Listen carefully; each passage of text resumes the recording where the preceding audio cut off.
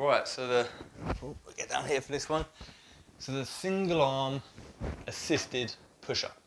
So doing a one arm push-up is an amazing feat of strength. So I don't think many people are able to do that. But one way to make the push-up a little bit more challenging, we can go to an assisted variation.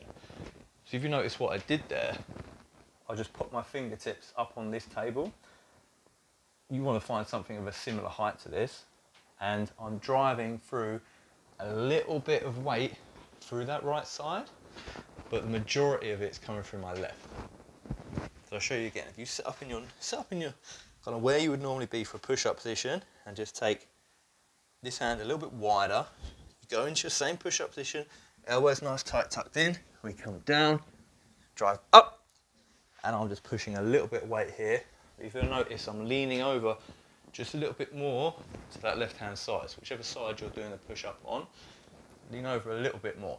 That's a hell of a lot harder. Where you might be able to bang out, 20 reps for a push-up, you might only be able to do about 5 on the single arm variation. So it's a lot harder, but also you can dictate how much help you give yourself, how much assistance.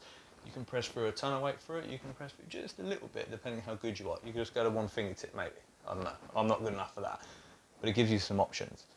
So that's the single arm push-up assisted.